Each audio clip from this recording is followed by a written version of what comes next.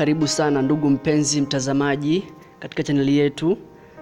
Ni Dr. Nature hapa, nikukaribisha sana katika kipindi cha leo ambapo tunakwenda kujifunza namna ambavyo upungufu wa vitamini C unaweza kusababisha matatizo makubwa kama shambulio la moyo, kiharusi na magonjwa mengine.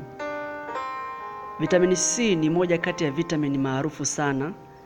Kila mtu huenda anaifahamu na amewahi kuisikia kwamba inapatikana katika matunda kama machungwa na matunda mengine mengi ambayo huenda tunayafahamu. Lakini umuhimu halisi wa vitamini hii umekuwa ufahamika watu wengi. Nadhani umewahi kujiuliza kwamba kwa nini kama mwili umeundwa kwa seli za aina mbalimbali, ni kwa nini basi mwili unaonekana kama unavyoonekana? Yaani unaweza ukaona kuna vidole, kuna viungo mbalimbali kama mishipa, kuna kichwa na viungo vingine ambavyo vipo tofauti sana. Je, kama kweli viungo vimeundwa kwa seli na seli ni zile zile, kwa nini sasa mwili usionekane kama kitu kimoja? Yaani ukaonekana kama lijiwe fulani au kama kitu fulani ambacho kipo kwa pamoja, na kunakuwa na mchanganyiko au tofauti wa viungo mbalimbali ambavyo tunakuwa tunaviona.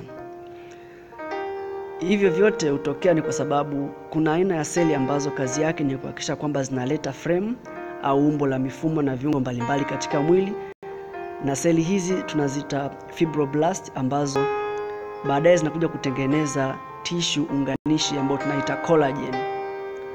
Kwa hiyo collagen ndio hutumika kama kishikio, kitenganishi au kifanyio cha mifumo na viungo mbalimbali. Hiyo ndio ambayo huweka mishipa ya damu ionekane kama inavyoonekana, inaonesha figo, inafanya figo ionekane kama inavyoonekana, inafanya mifupa iweze kuonekana, inasababisha utumbo uweze kuonekana kama unavyoonekana, ubongo na viungo vingine kadhalika. Kwa hiyo utengenezwaji wa collagen katika mwili wa binadamu hutokana na hizo seli za fibroblast, ambazo ili collagen iweze kutengenezwa kutoka kwenye fibroblast ni lazima vitamini C iweze kuhusika. Kwa hiyo vitamini C ni muhimu sana kwa ajili ya utengenezwaji wa collagen kutoka kwenye fibroblast, na hivyo bila kuwepo vitamini C hakuna collagen itakayotengenezwa, na hivyo matatizo mengi ya uundwaji au ukamilifu wa viungo mbalimbali yanaweza yakatokea. Mishipa ya damu nayo kama viungo vingine pia, seli zake zimeshikiliwa na collagen kama tishu unganishi. Hivyo endapo vitamini C itapungua mwilini, collagen hizi zinaweza kupungua na kusababisha jeraha dogo katika kuta za ndani za mishipa ya damu. Kwa hiyo jeraha linapotokea, kama njia mojawapo ya mwili kujiokoa, huleta mafuta eneo la jeraha na kufunika ili kulinda mchakato wa uponyaji unaoendelea katika jeraha hilo. Kwa hiyo mafuta yanatumika kama vile kufunika wakati ule mfumo wa kurudisha mwili katika hali ya kawaida katika lile jeraha unapokuwa ukiendelea. Kama hili likitokea, wakati mwingine mafuta haya yaliyorundikana hapa yanaweza kuruhusu mafuta mengine kurundikana juu yake na kusababisha rundo la mafuta katika eneo hilo. Yanaweza kuwa mengi kiasi cha kufanya mishipa ya damu kuwa membamba sana, kushindwa kupitisha damu kwa kiwango stahiki. Endapo hali hii itatokea kwenye ubongo, yani kwenye ile mishipa midogo ya ubongo, inaweza ikazuia kabisa na mtu akapata kiharusi, yani stroke. Na kama ikitokea kwenye moyo pia mtu anaweza akapata mshtuko ama shambulio la moyo. Inaweza ikatokea kuwa jeraha lile lililotokea kwenye mishipa ya damu na hivyo kusababisha damu kuganda katika mishipa hiyo.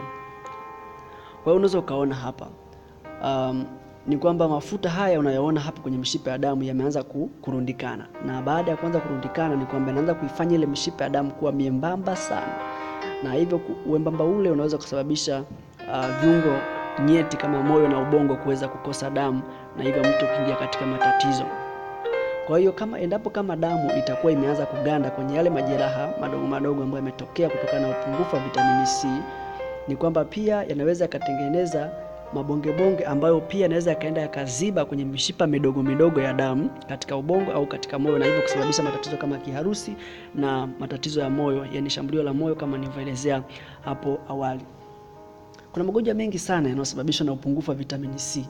Kuna magonjwa kama ya ngozi na magonjwa ya mifumo mingine tofauti, lakini vitamini C inapatikana tu mahali pengi, na hapo nyumbani mara kwa mara tumekuwa tukitumia vitamini C, lakini wakati mwingine tumekuwa tukipuuzia na kuona kwamba hakuna umuhimu.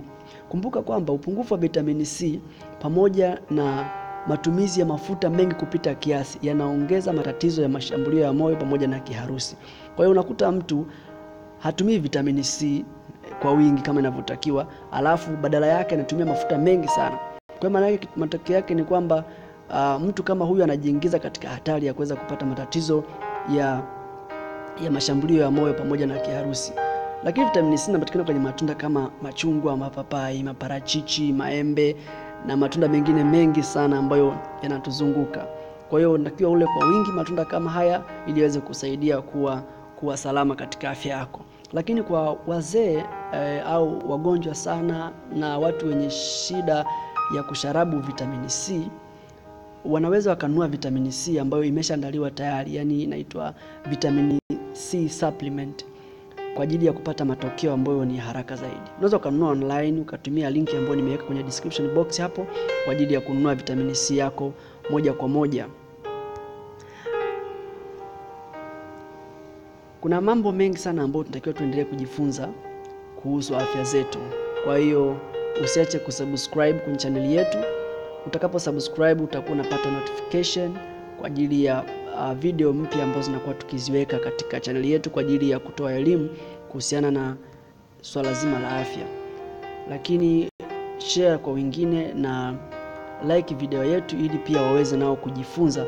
Naamini watakushukuru sana kwa sababu watu wengi hawafahamu elimu hii, na hivyo ukishare kwake naye pia atakushukuru sana kwa sababu umemsaidia kuweza kumwokoa kwa namna moja ama nyingine.